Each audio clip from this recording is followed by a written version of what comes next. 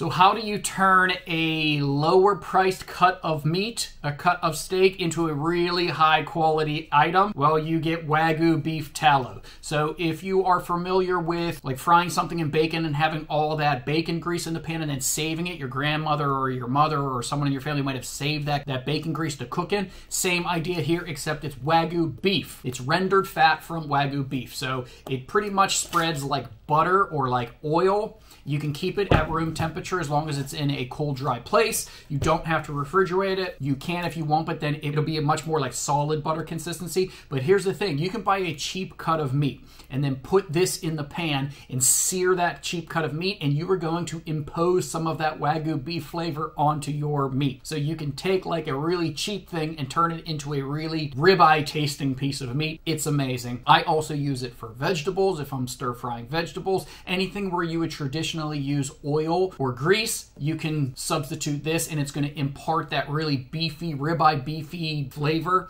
to whatever you're cooking. It's completely awesome. I know this is probably exploding on the internet right now. That's where I saw it. I found it on Amazon. It's awesome. The hype is real. It's definitely worth it, and I would definitely recommend it.